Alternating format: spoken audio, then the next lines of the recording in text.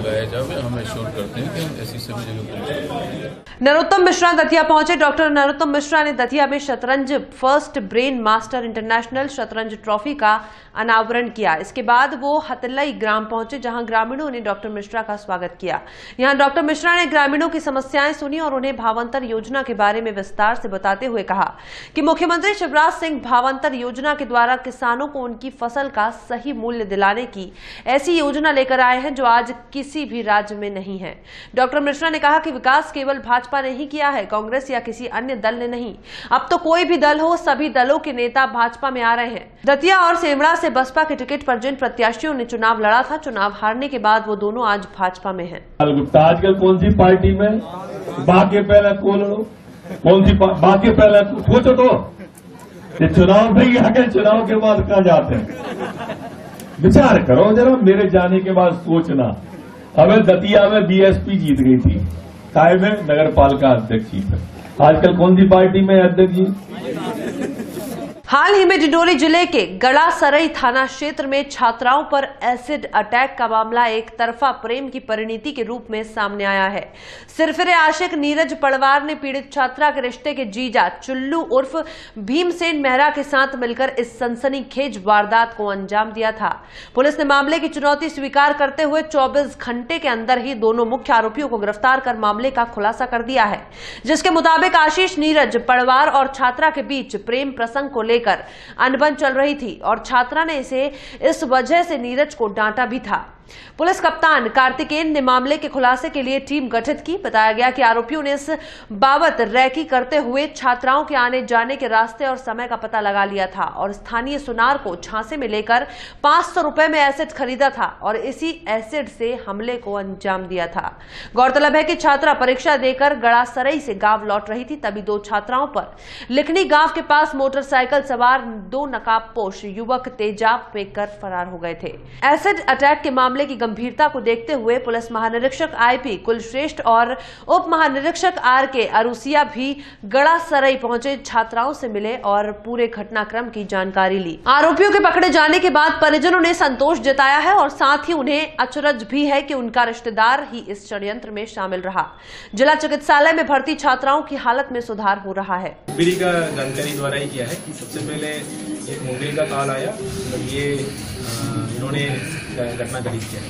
पहले इनको ground up कर लिया, उसके बाद इनसे पूछताछ किया है और ये दूसरे लड़के को नाम बताया और इसको प्रूव करने में हम मोबाइल डिटेल का यूज करते हैं। तो बात की है तो रिकॉर्डिंग मिलती है सोल्यूशन में। अभी हमने रिक्वेस्ट किया है सर्विस प्रोवाइडर से, अभी आया नहीं। ये सिर्फ विवेचना प्रूव करने के लिए हम ये पूरा साइंटिफिक इन्वेस्टिगेशन यूज करेंगे। सर बाइक कहाँ से जब्त की सर? बाइक घर से ही जब्त हुई, राजेंद्र गांव से राजेंद्र ग्राम जी। सर आरोपियों की नाम और उम्र कितनी है? एक नीरज है, 21 साल का है और दूसरा जुल्लू उर्फ भीमसेन, वो 22 साल का। खंडवा जिले के बड़ा बम क्षेत्र के मुख्य चौराहे पर सड़क को जहां नर्मदा पाइपलाइन विस्तारीकरण के चलते खोदी गई, जिसमें नगर निगम द्वारा घोर लापरवाही बरतते हुए सड़क को मात्र मिट्टी से ही बुझा दिया गया, जिसके कारण वाहन चालकों को अंदाजा नहीं होता कि वाहन फंस जाएगा और उसे गड्ढे के ऊपर से पानी बहने से ये भी पता नहीं चलता कि गड्ढा कितना गहरा है। इससे यही साबित होता है कि नगर निगम के महापौर और कमिश्नर स्वच्छ भारत के भले ही बड़े बड़े दावे कर रहे हो, लेकिन सच तो यही है कि ये लोग शहर के गड्ढे तक नहीं भर पा रहे हैं। ऐसा नहीं है कि इन्हें इस बात की कोई जानकारी नहीं है, जानकारी होने के बावजूद भी नगर निगम में बैठे अधिकारी कुछ भी करना नहीं चाहते। वो तो सिर्फ भाषणों से स्वच्छ भारत बनाने की बात करते हैं, जबकि यहां से स्कूल बस वाहन भी निकलते हैं। ऐसे में शहरवासियों को ये चिंता है कि किसी भी दिन कोई बड़ा हादसा ना हो जाए। ऐसे में इस समस्या का समाधान करना बहुत जरूरी है।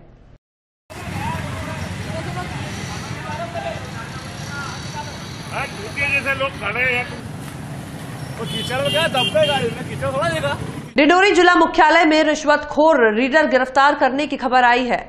बताया जा रहा है कि डायवर्सन के एवज में 3000 की रिश्वत लेते जबलपुर लोकायुक्त पुलिस ने रीडर दिलीप चौकसे को गिरफ्तार किया है। बताया जा रहा है कि एसडीएम कार्यालय में पदस्थ है रीडर दिलीप चौकसे रीडर द्वारा 15,000 रुपए की रिश्वत मांगी गई थी। फिलहाल कार्यवाही से हड़कंप मच गया है। नवी मुंबई स्थित soul to soul dance academy का वार्षिक समारोह शनिवार को संपन्न हुआ, जिसमें सैकड़ों प्रतिभागियों ने अपने डांस का जलवा दिखाया। Soul to soul dance academy के कार्यक्रम को बढ़ावा देने के लिए मनोरंजन और डांस की दुनिया से कई हस्ती मौजूद थे, जिसमें अभिनेता और कोरियोग्राफर मयूरेश वाडकर और नवी मुंबई महानगर पालिका के खेल और सांस्कृतिक कमेटी चेयरमैन विशाल डोलस, नीतू खोसला, संजीव कुमार, रामकृष्ण साहू, अशोक मेहरा, सूर्य नारायण गोड़ा, नीलम पवार, श्वेता वारियर, परमदीप सिंह, सारंग और रिकी अन्य मान्यगण सहभागी थे। अंत में जिन्होंने इस कार्यक्रम में सहभाग लिया उन्हें ट्रॉफी और मेडल से सम्मानित किया गया।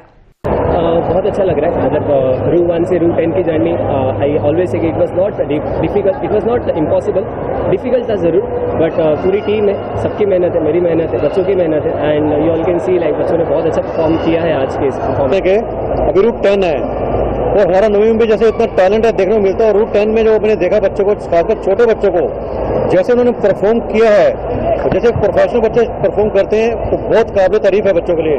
मैं इसके चिन्मय को शुभकामनाएं दूंगा, रूट 10 को शुभकामनाएं दूंगा इसके लिए।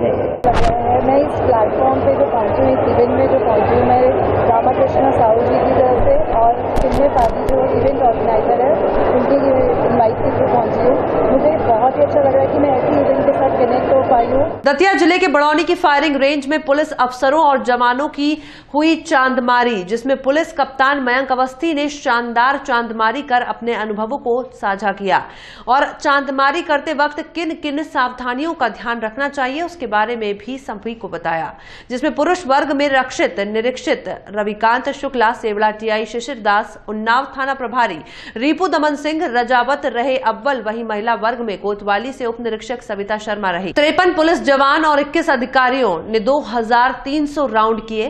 फायर पुलिस कप्तान मयंक अवस्थी, एसडीओपी आरसी भोज और रक्षित निरीक्षक रविकांत शुक्ला की मौजूदगी में चांदमारी हुई।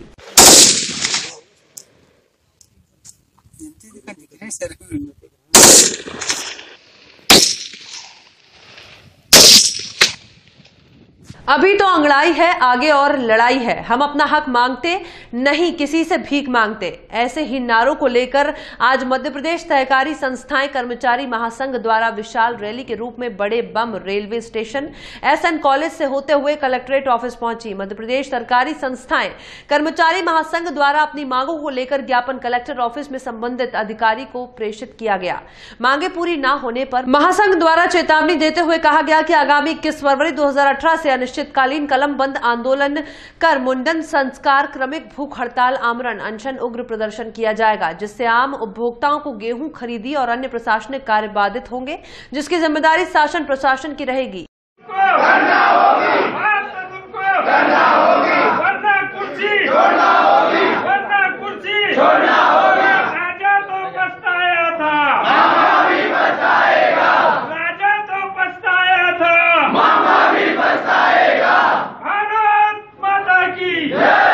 खबर इलाहाबाद से आई है, जहां एलएलबी के द्वितीय वर्ष के छात्र को बेरहमी से मारा गया है। छात्र को घायल अवस्था में स्थानीय चिकित्सालय में भर्ती कराया, जहां उसकी मौत हो जाने की खबर आई है। छात्र का नाम दिलीप सरोज बताया जा रहा है, रायबरेली के रहने वाला था। विदित हो कि बीते शनिवार को रेस्टोरेंट में भोजन करने को लेकर आपसी विवाद और झगड़ा हुआ था। कुछ अज्ञात युवकों ने दिलीप को बेरहमी से पीटा था। सीसीटीवी फुटेज के आधार पर पुलिस मामले की जांच कर रही है। भंडारा जिला पुलिस कल्याण कोष सहायक की ओर से पुलिस मुख्यालय मैदान में लावणी का आयोजन किया गया था। कार्यक्रम में कोबरा बटालियन के असिस्टेंट कमांडर राज आर्यन, मेडिकल ऑफिसर किरण कुमार, जिला पुलिस अधीक्षक वनीता साहू, एसए देशमुख मुख्य जिला और प्रशासनिक न्यायाधीश, आरपी पांडे जिला न्यायाधीश 1, एसबी भंसारी जिला न्यायाधीश 3, एसजे भट्टाचार्य न्यायाधीश सावड़े, रश्मि नांदेड़कर पुलिस उप अधीक्षक, सुनील कुलकर्णी पुलिस गृह उप अधीक्षक और सुरेश कुमार घुसर मौजूद रहे। ये कार्यक्रम 10 फरवरी को आयोजित किया गया था।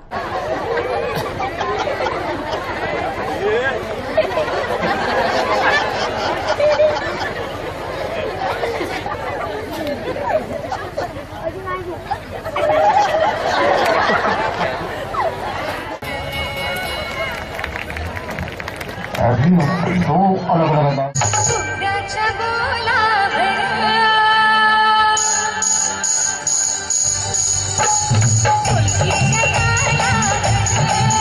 और फिलहाल खबरों में इतना ही। और भी खबरों के अपडेट्स के लिए देखते रहिए पुलिस वाला वेब न्यूज। दीजिए इजाजत, नमस्कार।